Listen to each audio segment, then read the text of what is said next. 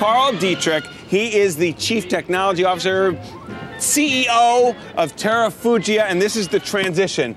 Now, this is a plain car. Carl, when this thing actually hits the market, how fast will you be able to drive? How high will you be able to go? You're going to be able to drive at highway speeds and fly up to 10,000 feet above the ground. Okay. Yep. Now, what's this thing made of and how much will it cost? Describe what we have here. This is a carbon fiber vehicle. It will cost around $194,000. It's a two-seater general aviation airplane that can fold its wings, drive in the road. It runs on normal super unleaded gas. Rear propeller made out of what? It looks kind of cool. It's made out of carbon fiber. Yeah, it's really strong, really lightweight. Now, let's take a look in here for a quick second. What do you have here? That's a steering wheel. We've got a steering wheel for driving, a gas pedal, a brake pedal. Then for flying, we've got a control stick, rudder pedals, now, and a how throttle. fast? You know, I can put my convertible top down in 30 seconds. How fast do these wings come out? 30 seconds. Let me show you. All right. And as you show me, as we deploy these wings, when will this be out? And will people look at that?